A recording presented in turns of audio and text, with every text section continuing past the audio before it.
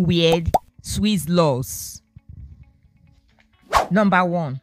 Recycling of bottles and cans is not allowed on Sundays because of the sound it makes, which according to the Swiss could disturb people living around, but they do not mind the ringing church bells, which occurs every 15 minutes in most localities. Number 2. You will receive a fine if you are caught not folding cardboard boxes properly before disposing them off for recycling. Number 3. You have to pay a tax for your dog in Switzerland.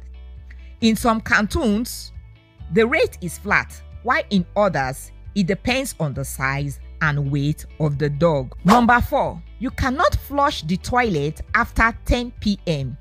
And gentlemen, you must not urinate standing up after this time, as this might disturb sleeping neighbors. Number 5.